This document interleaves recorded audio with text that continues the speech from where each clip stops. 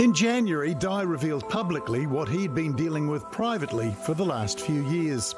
Found out I had stage 4 colorectal cancer, or bowel cancer, as people know. I had a very big tumour in my bowel, and a series of tumours in my liver, and that sent me into a massive tailspin. Since then, the comedy legend has been sharing the ups and downs of his journey. I have had to go back into chemo, and I'm currently doing my second round of 6 sessions, which is pretty brutal. And offering helpful tips for people going through the same thing. The 2 gifts I got early on in my path were some awesome lounge pants and a good robe.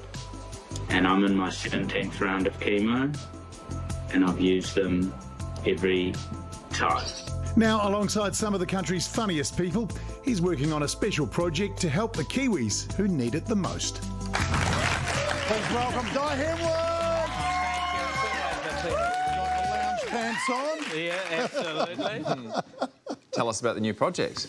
Well, I'm pretty excited. I'm partnering up with ANZ this Daffodil Day to support the Cancer Society. ANZ's been behind the Cancer Society for 33 odd years, and they've helped me in my journey. I always knew what Daffodil Day, it's about cancer, but then until I got diagnosed, I didn't dial in on what it was about. And it's supporting the Cancer Society, who provide, for us and my whānau, was providing counselling, trips. They provide trips to treatment. They can provide accommodation for people who are out of town. So it's amazing what they do, and it's so needed. So it's actually a privilege for me to be able to give back, and sort of by helping, it helps myself in a way. Awesome. Tell us about this gig too. Oh yeah, so this is Oh, that's right, yeah, that's right. not only can you just like donate as you would and as you should to Daffodil Day, ANZ's presenting a thing called the Comedy Treatment. We're going to do a live-to-air stand-up show. Live-to-air stand-up, so nothing can possibly go wrong. So live-to-air stand-up show. Because people might not realise that when they see like the gala or whatever on TV that's been tightly edited and packaged together, it's never live.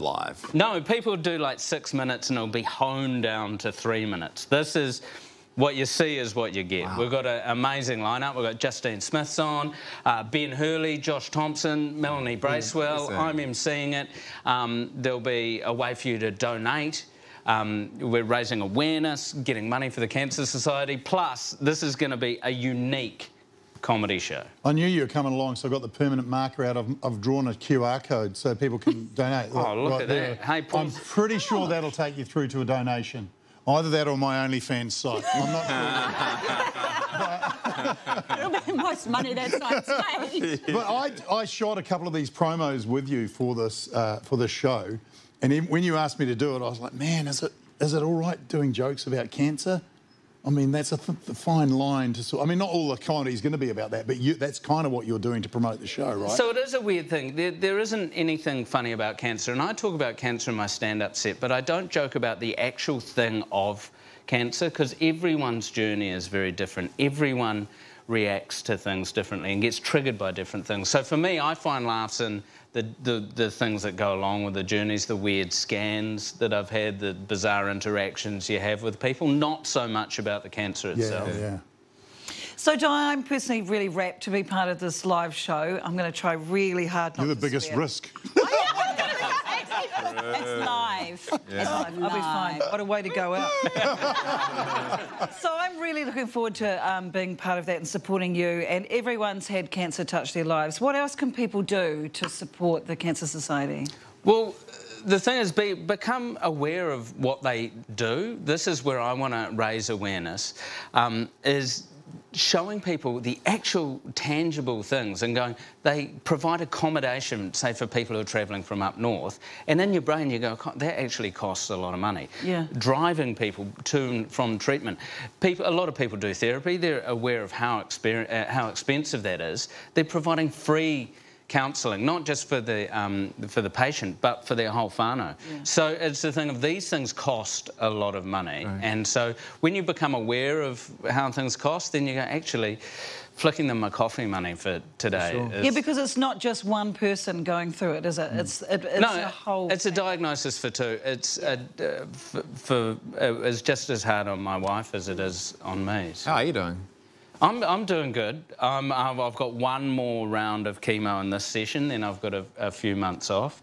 My time frames are very small, so when I feel good, and I love life, and I find bringing a smile and doing things like this, getting on board with ANZ, helping the Cancer Society, that makes me feel invigorated. And then I find out, I've been doing making videos on TikTok, as you saw, and people reaching out to me.